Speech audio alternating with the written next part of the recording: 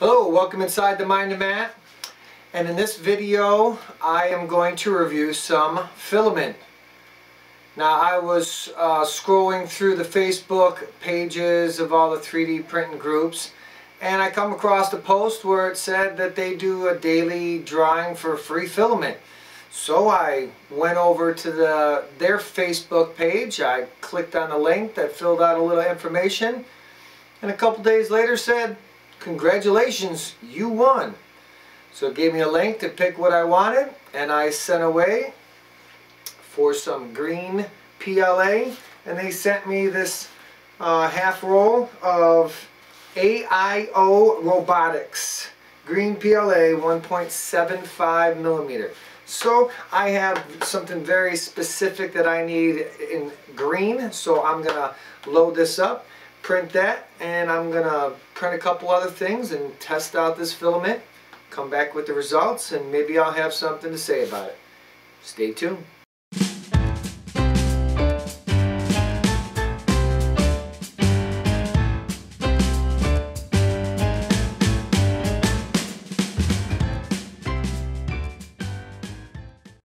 Like I said, this is a free roll of filament that I won in the contest, and little do they know that it was sent to somebody with a YouTube channel and a 3D printer. So because they sent it to me for free, I figured I'd give them a free review. So it comes in a really nice vacuum sealed, resealable, which I really like. Some of these companies are putting resealable bags.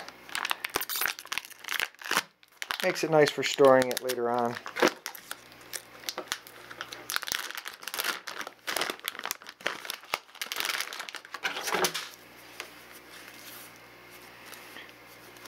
It's a nice green. So let's load it up, see what happens.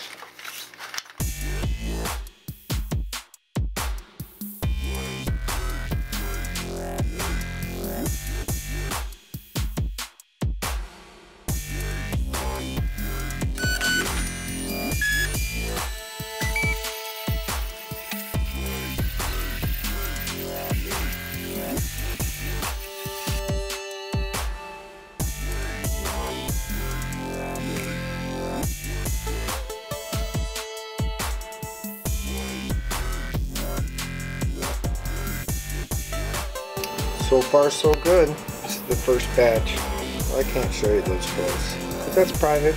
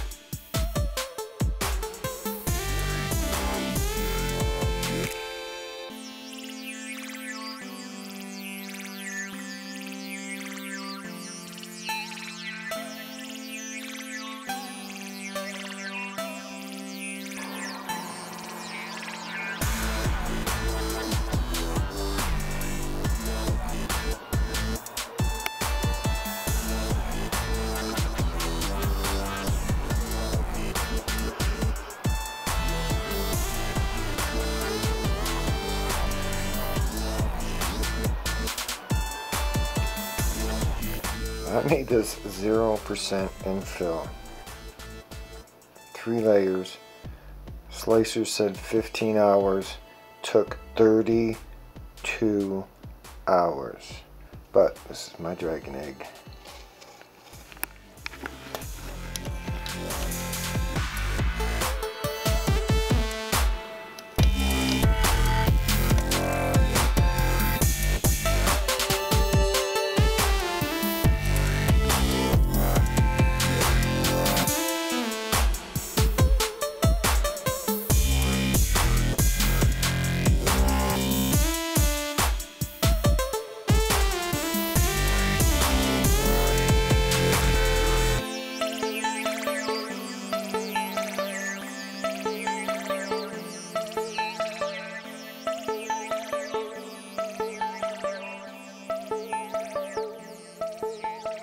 Okay, so I spent a little bit of time printing some things, as you saw from the time lapse. So let's take a closer look at some of the models and talk about it, and then I'll come to a conclusion. So not necessarily in the order it printed, but let's go from smallest to biggest. So this is the Marlin keychain that is required to be printed to pass the test to become a 3D printing hub.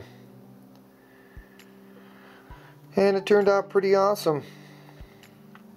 I did print it at the required specs. This is the only one of the models where I reduced the layer height to 1 millimeter. Everything else was printed at 0.1618. Ask Joel, telling why. He'll tell you. I did a little research, and I've been printing at that since. But anywho, let's go on to this. This is a calibration. This is 30 by 30, but 10 by 10, 10 by 10. I believe that this is 15. So it gives you a couple of different measuring points to test what your accuracy of your 3D printer.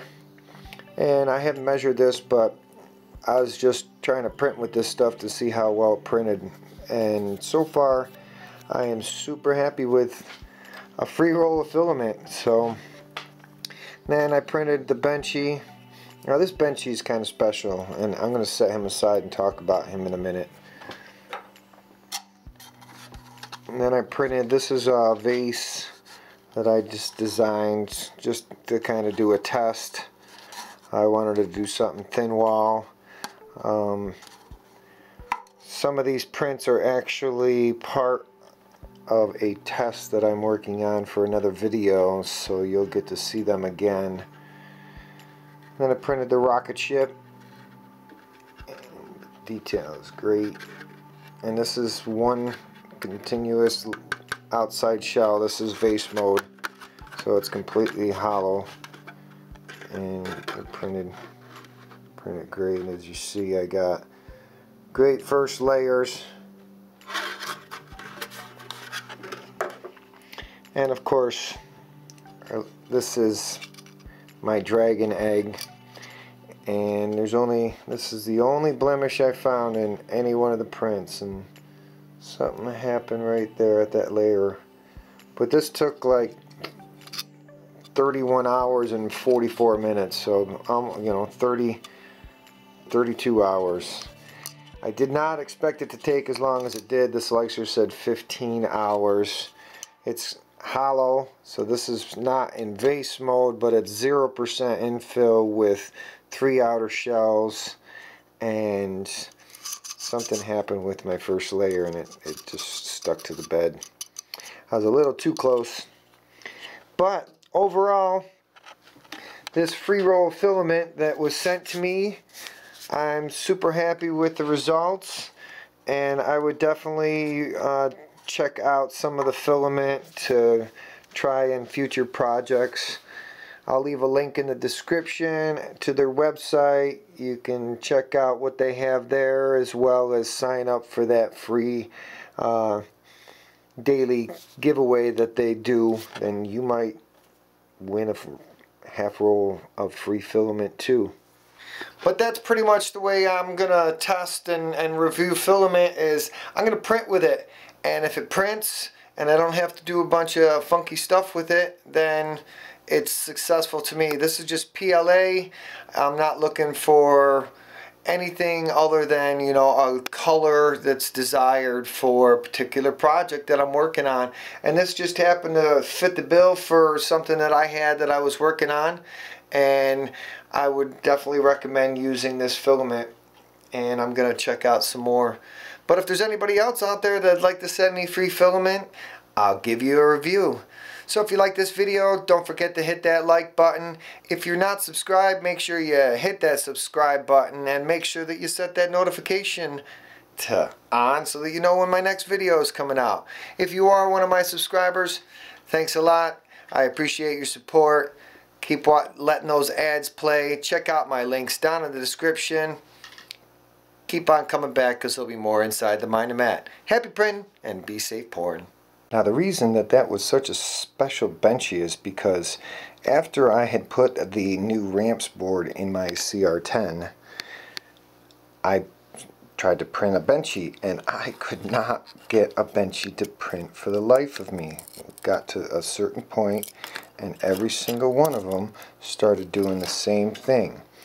After some close watching and some more test prints of some different objects, I discovered that the filament just was not feeding through the Bowden tube at all. It just wasn't feeding, and it just like it was too cold. So I got checking in my Marlin firmware, and I had set my thermistor and my bed for the wrong setting in my firmware, and it just wasn't heating up properly. It was saying that it was 210 degrees, but it wasn't 210 degrees.